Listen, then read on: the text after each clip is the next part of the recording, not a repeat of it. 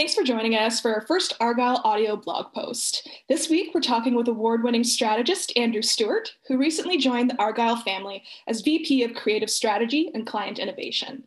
Today, we wanted to warmly welcome Andrew and discuss how we use his experience and expertise to help identify, plan, and find the right channels to execute the right solutions for our clients. We also talk about what excited Andrew about joining the Argyle team and how planning the right strategic and creative solution has evolved and will continue to change in the post-COVID world. Welcome, Andrew. Hi, Tara. Thank you so much. That's quite the introduction. I hope I can match that. I know. We'll keep the hype up the whole way through. Looking forward to it. Well, before we kick in here, I think everyone's really would like to know a little more about your journey, a little more about you. So would you be able to kind of describe your experience that's brought you to this stage of your career?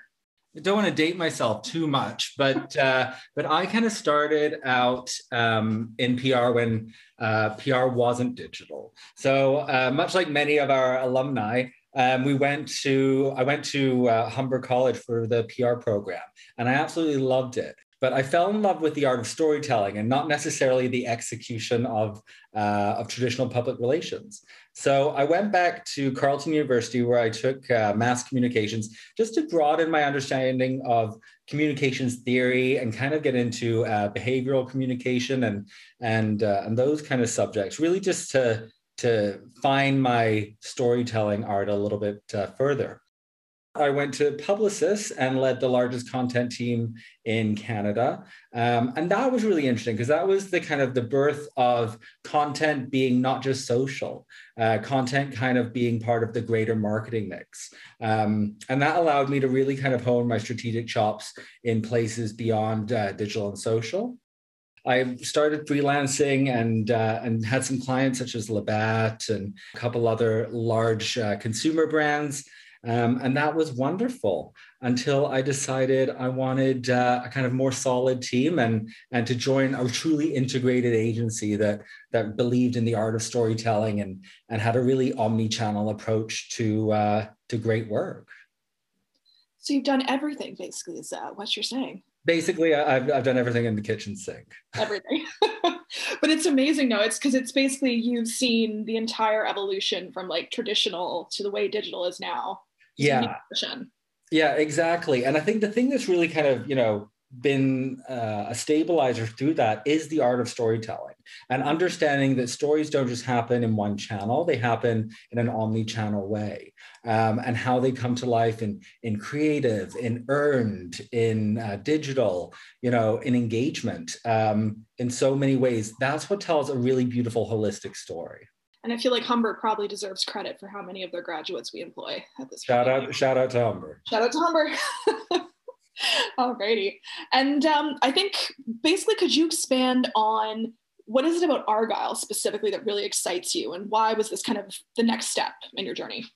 Sure. So I was really looking for, like I said, an integrated agency that believes in the right channel for the right problem and the right solution. I was really impressed with Argyle and the creative shop, which joined the company a couple of years ago, along with the digital shop and the engagement shop as well. The amalgamation of all these companies into the Argyle brand was something that I thought was really forward-thinking and provided the grounds for a strategist like myself to really have that great canvas to tell wonderful stories on. Also, what excited me about Argyle was, the breadth of the knowledge of the team and the clients, everything from agriculture to consumer to deep health integration. I'm looking forward to working on a lot of health clients again, and into the private sector as well, as well as working with a lot of the Aboriginal groups in the Western provinces. That was something I really loved about the client roster. And then on top of that, I think when I was talking to Dan, our president, I was so impressed with how Argyle doesn't just look for the right solutions for our clients, but looks for the right solutions for society as well. I thought that was a beautiful kind of, manifesto for the company to have. Always thinking about, how we can authentically help our clients and our brands achieve their objectives, but always keeping in mind, how does this work within society? How does this leave society a better place afterwards? The other thing I really, really loved about Argyle was, I think COVID's had, a dramatic shift in everybody working from home. And we know that there's huge talent all throughout Canada, from coast to coast. And something I really admired about Argyle, which I think is really specific to Argyle, is the integration of offices. A lot of the other agencies that I've worked for had what they call like long corridors, but in no way were they truly integrated. I think the best part of my day is getting on a call with, our creative shop in Winnipeg and our engagement shop in Vancouver and the client headquarters here in Toronto, and having those full national meetings and meldings of the minds and expertise all come together. So I'm looking forward to moving out west at some point and joining the team out there. But I really just love the fact that you can work anywhere in Canada on any account. It doesn't have to be centric to Toronto. We truly are a national agency, and I loved that.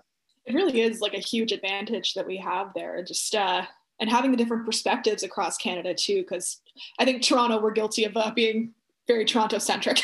Exactly. But there's so much good work all across Canada, and with having such a plethora of clients, from smaller clients to government clients to huge consumer clients, there's no one epicenter anymore. It's all online, and Argyle was way ahead of that before COVID hit.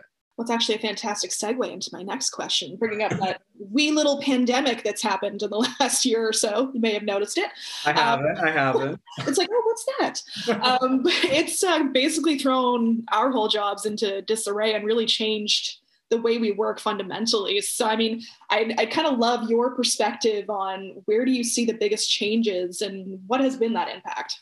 Sure. So, I think it's definitely changed the way that we're working, right? Like, I have worked with you on a number of projects now, and not to pick favorites, but I love working with you, but I've never met you. And I find, and we're even in the same city. So, it's fundamentally changed the way that we work. But like I said, Argyle was already kind of set up for success in that area. So from what I hear, it was relatively easy procedural wise to kind of get into that working from home model. But in terms of clients and the programs that we're putting out there, things have really changed as well. I think people expect more from the companies that they're engaging with and that they're, purchasing products with and that they're supporting. They're looking for authenticity, and they're looking for products and brands that align with their values. I think COVID's really been a big eye-opener for what people hold dear and what values we really have as Canadians. It's been beautiful to see the kind of country coming together, but I think it's really brought people's attention to putting your money where your mouth is and supporting companies that do good within your own country. I think that's been, quite the beautiful change. And I think it's something that's very needed. It's holding the hands to the fire in terms of corporate culture and making sure that, they're doing not just great work internally, but they're also kind of believing the same mantra that Argyle has, which is, like leaving society a better place.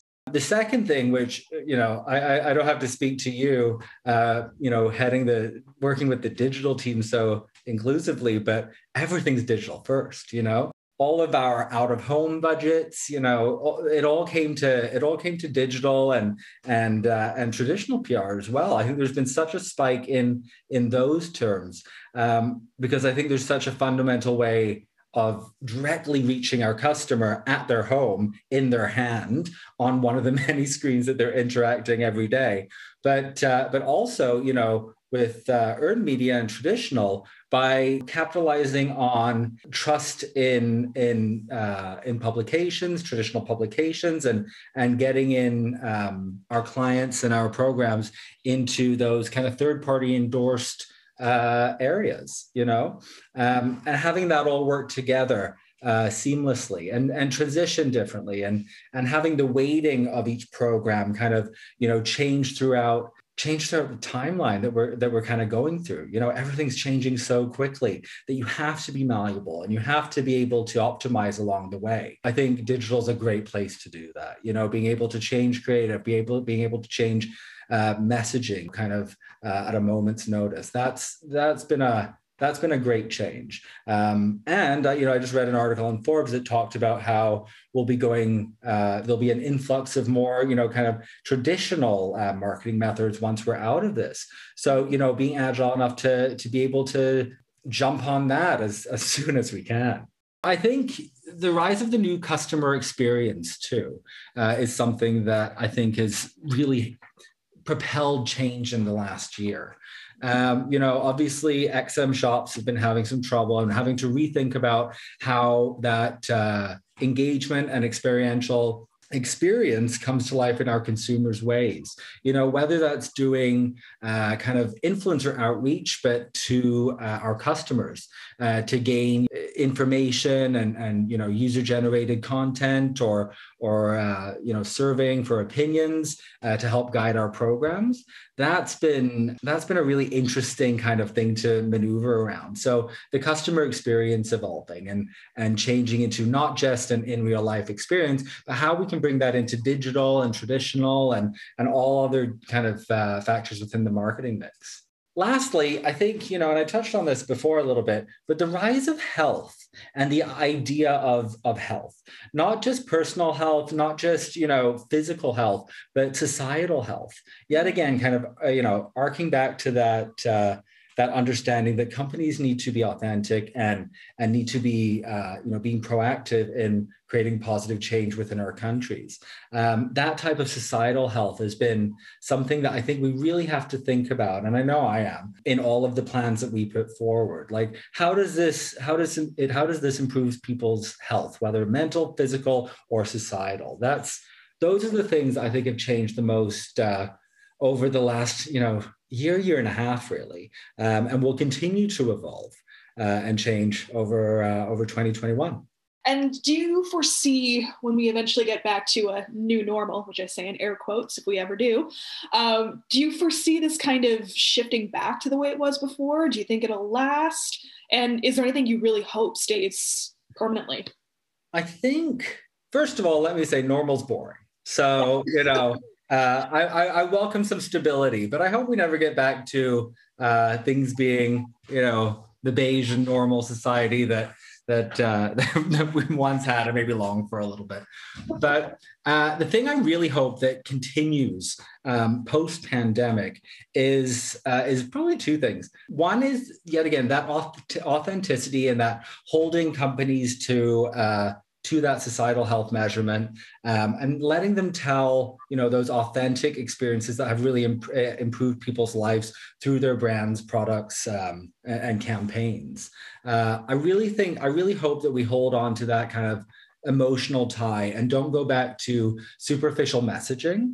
The stories that you and I and the team are crafting together are so multifaceted and deep in terms of their emotional connection to the consumer that I really hope that we don't go back to oversimplifying things and kind of picking a channel and using old tactics and just going in a linear direction. I think it's far more engaging and far more results driving to have this, more holistic approach to marketing and societal health. Maybe as a final question, just to leave for you, when you look back at your time at Argyle, what are you really hoping will be your legacy? Let's do the real big picture question. What do you want to accomplish? What are your big goals, the dream, if you will? Oh, I love it. That's a good question. What do I want my legacy to be? I would say, I think bringing deeper integration, bringing, more risk-taking, more bravery. Argyle's done such a great job throughout the years, telling wonderful stories for our clients. And I think all I hope is to bring in some new clients and do some brave thinking with them and to challenge clients. And also I think to follow, kind of the Argyle mantra of pushing clients to think about how they're interacting, not just with their customer, but with society. Like, I truly believe that's, it's very unique to Argyle, and it's something that really resonates inside of me. And like I said, that was one of the reasons I longed to come to Argyle. So I'm really hoping that I'll be able to kind of push that with all different sectors of clients so that, we can leave this world a better place and with happy clients. I think that's the ideal dream. Well, I'm inspired. I hope everyone else listening is inspired as well. But I just wanted to thank you again for joining me. I'm really excited to kick off this Argyle audio blog series with you. I think you're the perfect candidate to kick us off. And but thank you for chatting with us. And hopefully there's more talks in the future. And I'm looking forward to seeing all the work you do with us. And I'm looking forward to working with you and the rest of the team. It's going to be great.